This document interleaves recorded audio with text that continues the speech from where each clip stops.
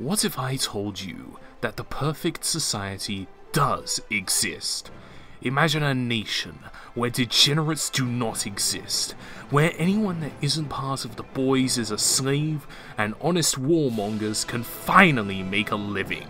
Welcome to Sparta, also known as Heaven on Earth, and in today's installment of Impartial History, we shall be learning of the rise of the quintessence of perfection that is the Lacedaemonian state. If you're interested in this and more, be sure to like and subscribe, or I'll send a Spartan army to your house. Our tale begins in the times of the Mycenaean Empire, where Laconia was ruled by Ludovicus, son of the sun god Helios, who was well known among the Mycenaeans for BTFOing the local Minoans, mockingly named the Leleges. That, and he was also a direct ancestor of the great Perseus. After Ludovicus, the succeeding kings of Sparta, mighty they were, all contributed to the creation of the fundamental Spartan identity to be as based as humanly possible, including Lacedaemon, who gave the kingdom its actual name, but I'll call it Sparta anyway for you uneducated agrotes. Anyway, the last of these Spartan kings was Tyrandus, who you might recognize from part 3 as the last king of old Sparta. His life began on a low note, as he was usurped and exiled from his birthright by his usurping half-Minoan brother Hippocoon, but later, and with the aid of the mighty Heracles himself, he regains the throne, later marrying an Aetolian princess named Leda. Now, this on its own wouldn't be a problem, however, Leda already had children, and what's worse is that one of these children was none other than Helen of Troy. Tyrandus already knew that Helen would be nothing but trouble, but under the influence of his new wife, and probably some dark magic, he kept Helen around. Anyway, remember how Tyrandus got usurped earlier, but later got his throne back? Well, the same thing literally just happened to Agamemnon, alongside his brother Menelaus, and Tyrandus married his daughters to them before taking Mycenae back from the usurping Thyestes.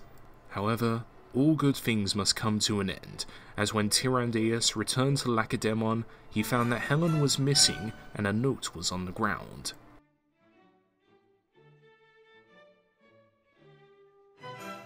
And then the world ended. Anyway, in the burning hellscape that was Dark Age Greece, only a few Mycenaeans remained in the city, being the only city capable of repelling the hordes of sea people that came their way, using nothing but their bare hands. But the lack of manpower and capable men was most concerning, and so, when the Dorians came along to Laconia, the remaining Spartans said, fuck it, and teamed up with the Dorians to rebuild Sparta greater than ever. At first, it was a pain in the ass, working with half barbaroi and all, but slowly and surely, through rigorous training commitment and sometimes brute fucking force, the Dorians became almost tolerable enough to be called Spartans, and so it was that the Spartiotes were born. Those being the original Spartans Chad enough to actually have rights. Eventually, Sparta came to encompass a number of villages in the area around Lacedaemon, forming, alongside many of its contemporaries, a polis, the premier political system of the time. Now you might be thinking, Ludovicus, isn't a polis just a Greek word for city? Well, firstly, not exactly, and secondly, get out of my head! A Greek polis wasn't just a single city, rather, it was a collection of smaller towns and villages unified under a unified state, otherwise known as a proto-nation state, governed from a place known as the Acropolis or High Polis, based on the old Mycenaean palaces, where the temples, government institutions, and important people were held. The polis also possessed an ecclesia, or a council of all adult male citizens of the polis, where matters of state were deliberated and voted on, and major decisions were made. The polis were divided into classes, citizens and slaves, citizens being the adult male population, descendants of the founding fathers of the polis, and the slaves being everyone else. Not too far from the old Mycenaean caste system, to be honest. Sparta adopted this system, and as a part of the whole multiple villages in the same polis thing, the Spartan polis uniquely possessed 2 basileis instead of 1, with the 2 dynasties, the Eurypontids and the Aegeads, ruling for the good of the state. However, these political reforms would not be enough, and soon, probably due to some unruly Dorians, Sparta went through a period of lawlessness and unnecessary strife that can only be called the product of toxic democracy. And so in response, a once-in-a-generation genius lawgiver named Lycurgus with the aid of the basileus, restored law and order to Sparta by beating everyone into submission, and reformed Sparta into the ideal state. Lycurgus's reforms revolved around a system called eunomia, or good order in Greek, or as I like to call it, proto-juche. The system revolves around the Spartiotes, aka the original Spartans, where to become one must meet the 3 requirements: to be a pureblood, to pass the agoge, and to be elected to the Syssitia. Pure blood is simple, just be born of pure Spartio parents. But things get interesting when the agoge begins, at birth, that is. Upon birth, the child is inspected for any defects or any such attributes that may hinder their abilities to act as Spartans. Should they possess any such defects? Well, consult this image for an appropriate visualization. Should the baby Spartan not have any defects though, they're accepted into the agoge and allowed to live a normal life until the age of 7, upon which they're separated from their mothers to prevent them from becoming too empathetic. Can't have our killing machines humanize the enemy, can we? Life in the agoge was based on the one true principle of life: survival of the fittest. Agoge candidates were forced to sleep on river grass, are only allowed to wear 1 cloak, and the only way they can eat is if they steal, where the Spartans ran under the principle of, it's not a crime if you're not caught. And to anyone with a bad enough case of skill issue that they get caught, they get beaten not for stealing, but for being shit at stealing. Below the Spartiotes were the perioikoi, aka non-important non-Spartans, that just live in the Spartan polis, and they have to pay taxes, so yeah. And below them were the helots, also known as slaves. You see, whenever Sparta conquered some bordering rabble, they had the good sense to keep them alive instead of torching and starting over. Why? So they can enslave them, of course, using the helots as slave farmers tied to the land, ruled over by Spartio's overlords. But there's an extra reason for this policy of slavery, you know, other than being based as hell. For while the slaves farmed, the Spartios could dedicate their entire lives to what made life worth living: war.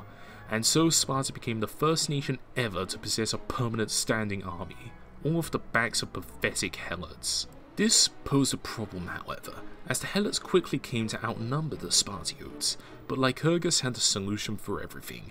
Get this. He killed them all. Genius. Well, he didn't actually kill them all. He just legalized killing helots for shits and giggles, sometimes hunting them for sport, just to remind them who's boss. This policy of state terrorism would keep the helots in line, at least until the foreigners got involved, but let's not think about that. The rest of the Spartan system was simple. The 2 kings remained in power but had major limitations. The Ephori made sure the kings Apella and Gerusai didn't do anything stupid, the Gerusai was the House of Commons and the Apella was the House of Lords. A perfect tripartite power structure with no flaws at all. But what good is a perfect political system tailored to a permanent state of war if it isn't used? It's time for war! But who to attack? Pretty much everything else in Laconia is useless hills and goat herders. There doesn't seem to be anything to conquer. Wait, there is. There's one shithole called, what, Messania? And so, for justification, the Messanians raided a Sparta some cattle, and the Spartans attacked. The Aegeid king of Sparta at the time, Alcmenes, led a genius night attack on the city of Amphia, swiftly capturing, sacking, and enslaving the city.